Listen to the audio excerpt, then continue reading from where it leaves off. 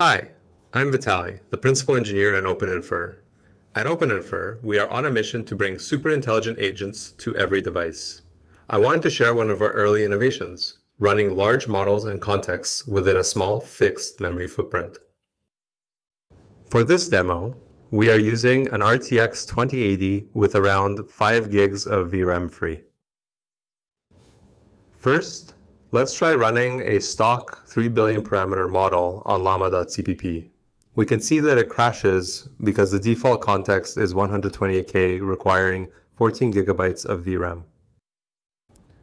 Now, let's run the same model using OpenInfer's technology integrated into llama CPP, using only 300 megabytes of VRAM without changing the context size. This optimization is not limited to just the KV cache. We also support this optimization for the model weights themselves.